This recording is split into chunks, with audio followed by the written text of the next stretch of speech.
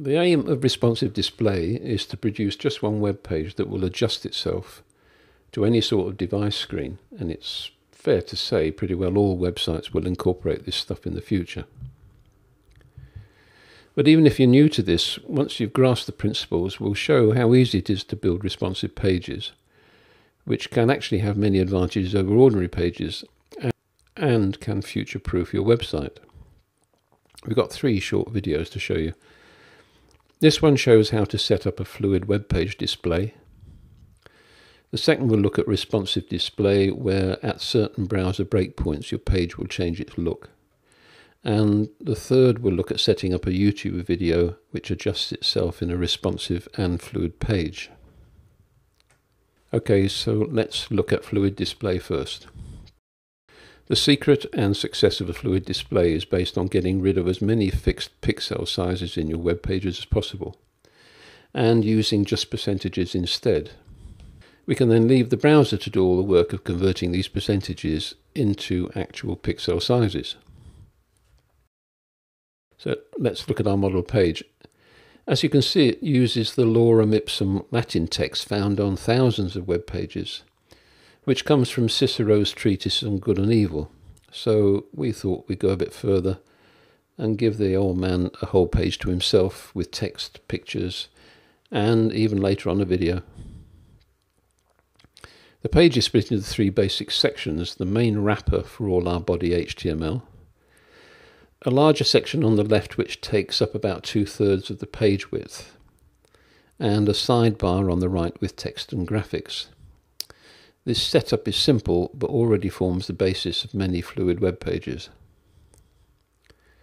As we change the dimensions of the browser window, you can see the display adapting, with the images getting smaller and the text shuffling around to suit, but without actually changing size. So let's look at some coding to see how we do this. In the page body, as we said, there are 3 main containers or divs. We've identified them with IDs as page wrapper, the main page container which holds the other 2, text side and graphics side. We'll look at these again in a moment. If you look at the images, you will see that none of them has a fixed pixel size. They're all percentages. The top banner image is 100% width and fits right across page wrapper. The second large image fits 90% across text side, and this is to give us a bit of space on its right. The 2 images in graphics side both have widths of 100% and again fit right across their div. The interesting one is the small image of Cicero's bust in text side.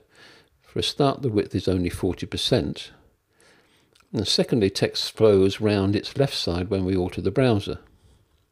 As you can see, to achieve this, we've added a class called flow, which we'll look at in a moment. Another interesting thing is that there are no heights given, and that's because, unless told otherwise, the browser will automatically calculate them when adjusting the image widths to fit in their divs. Okay, so now let's look at the style sheet. First of all, notice the hashtags. This indicates we're dealing with IDs and not classes. As you can see, there's not much to it, but the properties of page wrapper should give you a clue what this is all about. Remember, page wrapper is the first and main page container, and its width is set here at 80%. But 80% of what exactly? And the short answer is 80% of the current browser window width. The browser converts this percentage into pixels and then creates the page. Narrow the browser window and you get a narrower page. And that's the first step of our fluid display. The 2 other divs, text side and graphics side, widths are also in percentages, but these relate to the width of their container, page wrapper. Now, that's a very important point. All percentage sizes relate to the width of their immediate containers. So this means as page wrapper narrows, so automatically do the widths of these 2 divs. And since, as we've already seen, the image sizes are also linked through percentages to the widths of the divs that they are in, they will change also. and that's how fluidity works. In fact, as you can see, even the padding and margin values are in percentages. There are no fixed sizes anywhere on our page. Just let's look at a bit of detail. The margin property in Page Wrapper is there to move the page centrally in the browser window. Float left and float right send text side and graphics side to their correct page positions. And flow is a class which adds float right property to the bust of Cicero. This sends the image to the right of its container and allows the text to flow around its left side. And the margins are there to give some spacing. And that's it. As you can see, the page adapts freely to changes in the browser window.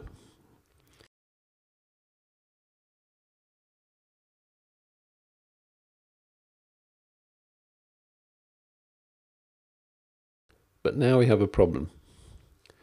When the browser window gets less than about 600 pixels wide, our graphics become too small and the page too cramped. We'll look at how to correct this with responsive breakpoints in the next video.